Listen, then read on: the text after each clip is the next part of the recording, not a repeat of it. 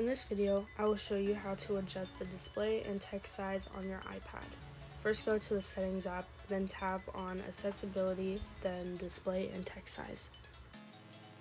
There's a list of accommodations you can make in order to change the appearance of your device, starting with bold text, larger text, button shapes, on and off labels, reduce transparency, increase contrast, differentiate without color, smart invert, and classic invert.